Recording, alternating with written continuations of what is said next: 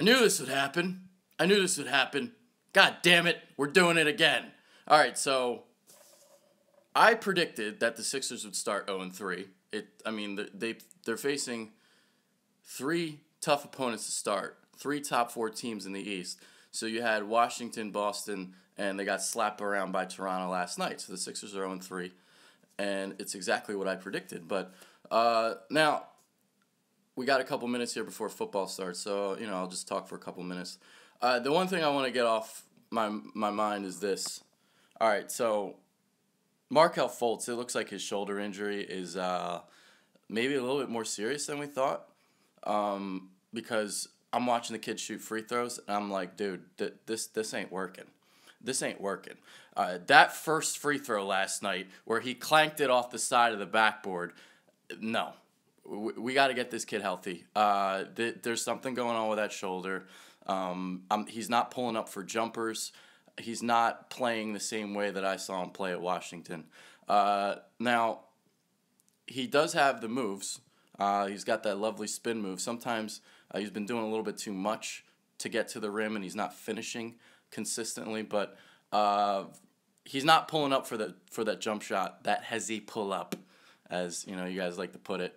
I'm not seeing that, and because I'm not seeing that, it's telling me that there's something more going on. And when I'm watching him at the line, he doesn't look comfortable at all. If you're gonna keep trotting him out there, shooting free throws like that, it's gonna start messing with his head. So the way I see it, if he really is hurt, I'm sitting him, and until further notice. So there you go. Now.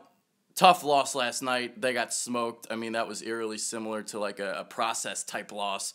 No Embiid on the back-to-back, and then he just got slaughtered. They haven't defended well.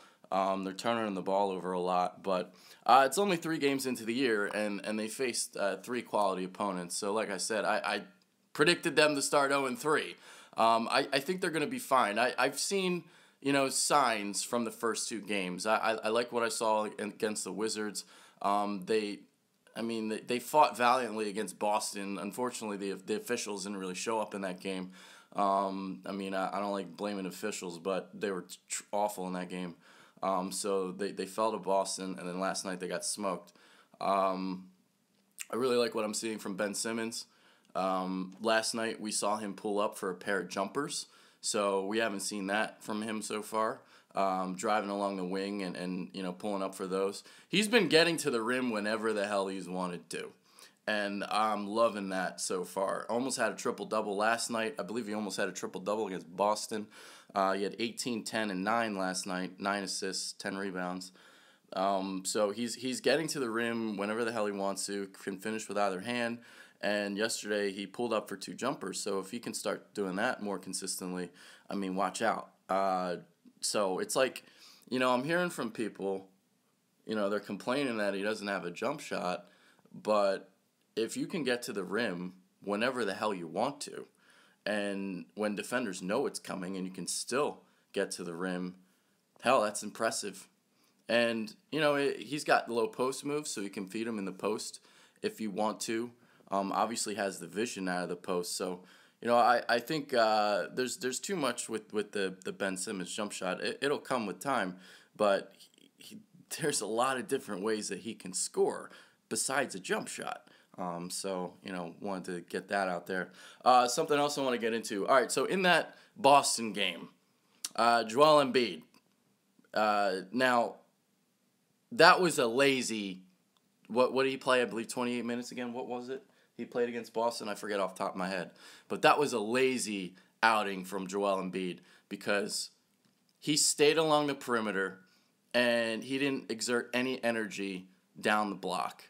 Now, something with Embiid, he does have to develop some post moves. And I'm talking about legit off-the-block post moves because a lot of times he likes to face up, he likes to jab step, he likes to drive.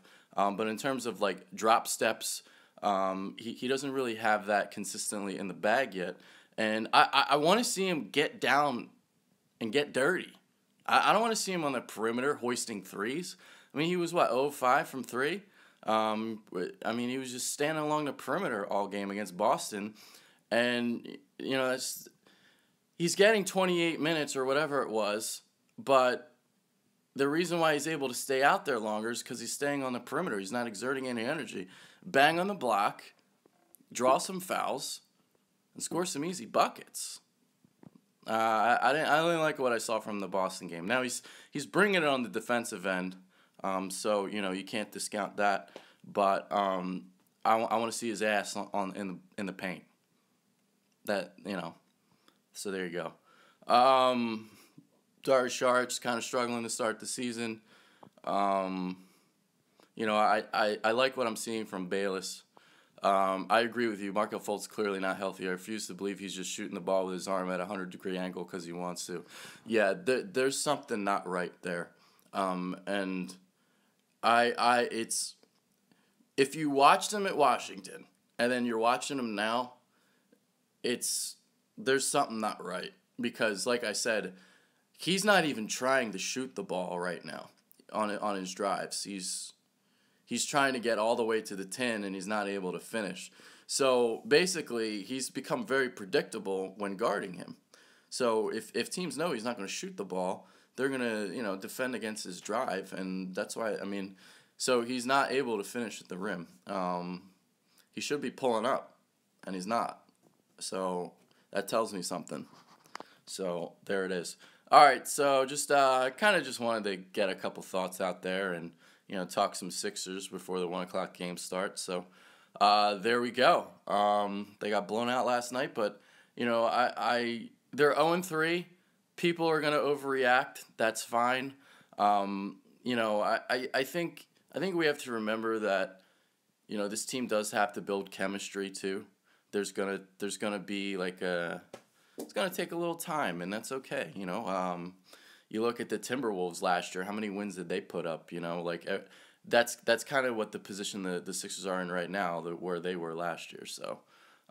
He's shooting from his forearms and wrists, trying to compensate for the shoulder pain. Yeah, it's very evident that he's shooting to try and alleviate pain somehow.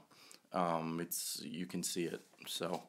I wonder what was the Vegas over under for the wins for the Sixers this year? I think it was 40, right? It was only 40 something. But I'm not worried. They're 0-3. It's okay. They'll be fine. Embiid I think Embiid he knows. He knows he can't be standing along the perimeter like that anymore. Get on the block, and that's it. All right, enjoy your Sundays, everybody. Football I think it just started. It's past 1 o'clock, right? All right, 1:06. All right, football time. Later, guys.